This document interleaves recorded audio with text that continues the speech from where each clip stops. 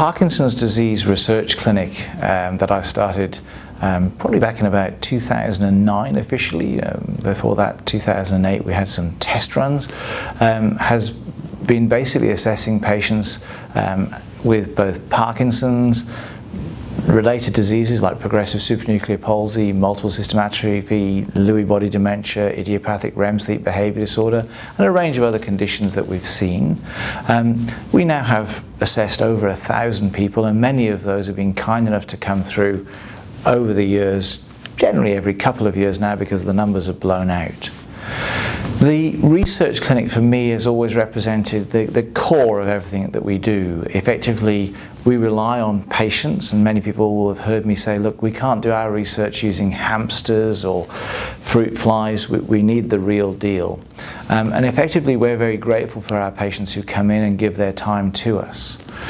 The session generally lasts about 3 hours, and in those 3 hours you'll have a clinical assessment with people like myself and the research nurses.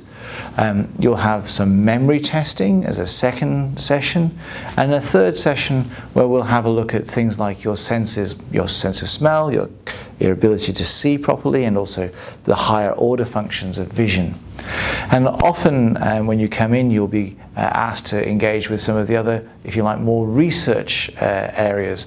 This is an aspect of the research clinic that I've been keen to utilize for all of the time it's been open, where when we're thinking of new paradigms and things that will test various aspects of Parkinson's disease, we'll trial them in our research clinic, see how patients get along with them, and it gives us that pilot data that we need to say, okay, this is how we're going to go forwards with that thing.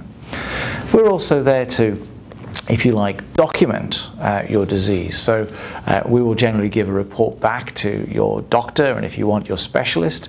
Not every patient at the research clinic is under me by any stretch. In fact, the minority would be under myself. And effectively, it's a good way of us being able to answer some of your questions. A lot of patients who come to the research clinic are very interested in the research that we do, but also what's going on in the world, and often there isn't time in a busy consultation to have a chat about those things that come up, and we're always delighted when people come along with their questions. That's a good thing. Coming back repeatedly allows you and us to track your progress. Am I getting worse, doctor? If I am, what things should I do to work upon that? And also, coming through our research clinic, if you like, puts you on the radar for all of the other research that we are doing, whether it involves some of the interventional trials that we're doing, or some of the, if you like, more basic neuroscience questions where we're trying to, if you like, understand what's going on with your disease. I guess in sum, what I would say is that the research clinic is one of the proudest achievements that I have, and I'm delighted to say that it's going strong, and I'm very grateful for everybody who wants to support it. And if you'd like to come along and be assessed, please don't hesitate to get in touch.